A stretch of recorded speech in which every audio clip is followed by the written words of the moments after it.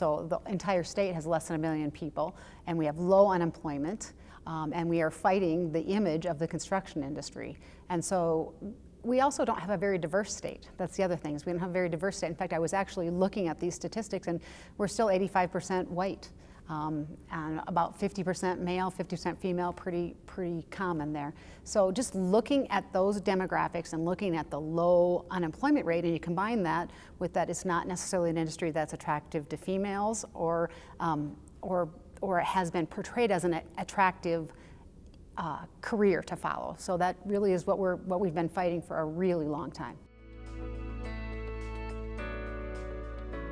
Quite honestly, one of the things that I try to do is actually build up my own workforce. I mean, make them understand how important they are and that this is a good job, and make them understand that they need to present themselves in a professional way so that when other people look at our careers, they're looking at it as a place they want to come. And a place they want to. So really a lot of it is that what personally I can do is raise the image of my own organization and make sure that it is looked at as a desirable career. We can only combat by just actually showing success stories of those people that get the 2-year degree or get the certificate and go on and make really good salaries and have a really fulfilling and rewarding career, as opposed to someone who might get a 4-year degree and not be able to find a job. So I think what we can do is just to continue to not put down 4-year degrees, because we have a need for 4-year degrees in our industry, but also to continue to elevate those stories anecdotally and shine a light on those stories. As we know, a lot of kids go to college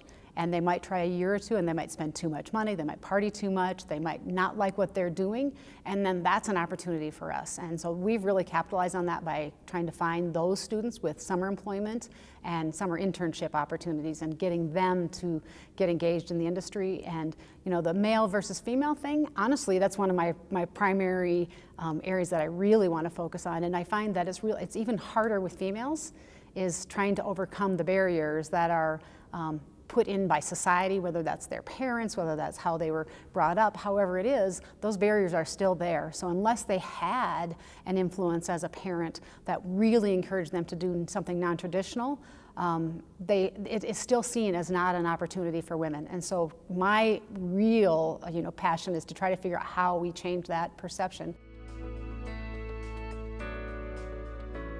We have to come together. So that's kind of what I said at the very beginning. It's like we have to each of us have to look out for ourselves, then we have to look for the industry, and we have to look out actually nationally at this whole issue. And so to me, the pilot is one of the tools in the toolbox, and getting like a whole group of people like the Department of Labor, Department of Education, which is even more, to be honest with you, a big thing compared to the Department of Labor, the South Dakota DOT, who we work with very closely, Federal Highway, all of us getting us together and all acknowledging that we all have this problem.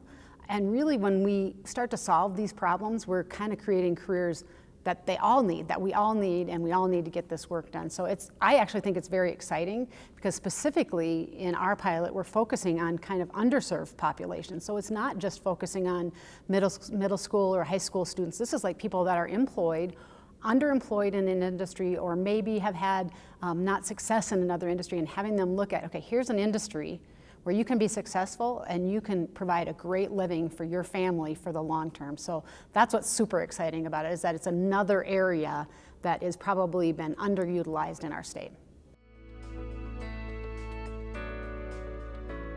We will provide that on-the-job kind of training, and some of that will be supplemented by outside education opportunities.